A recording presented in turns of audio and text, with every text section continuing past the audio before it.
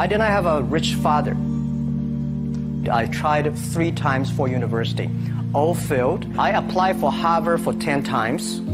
All failed. They don't even want to see me. For the last time, I went to the Teachers College, which was considered the 3rd or 4th class of my city.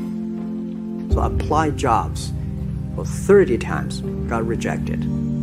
It was so difficult at that time. I was so frustrated because I taught in the university. My pay was $10 a month because I could not find a good job. In 1994, discussed that I'm going to do something called internet.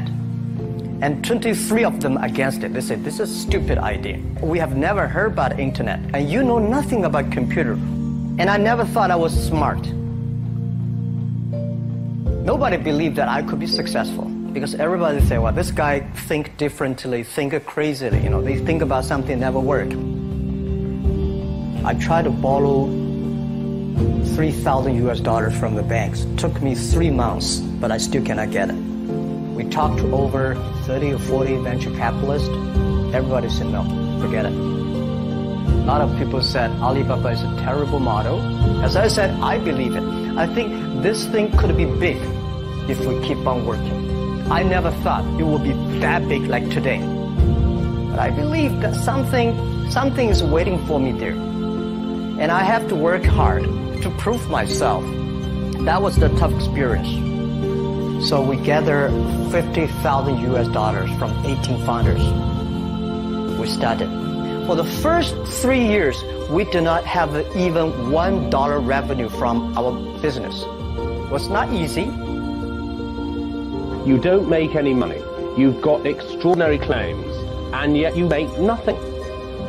That's internet. Yes, but what's the point? Are you a millionaire? Now? No. Do you want to be? Well, I hope.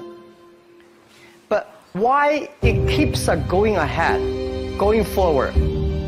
Because I received lots of email of thanks from the customers. They say, this is such a great thing. We cannot pay you, but this thing helped us. If you keep on helping us, one day you will be successful, and I believe this. Little by little, we build up our business. Little by little, we build up our ecosystem of the infrastructure. And now, after 16 years, we have an Alibaba group, we have a Tmall group, we have a Taobao group, we have an Alipay. And people said, you are so smart. How could you make a company like that?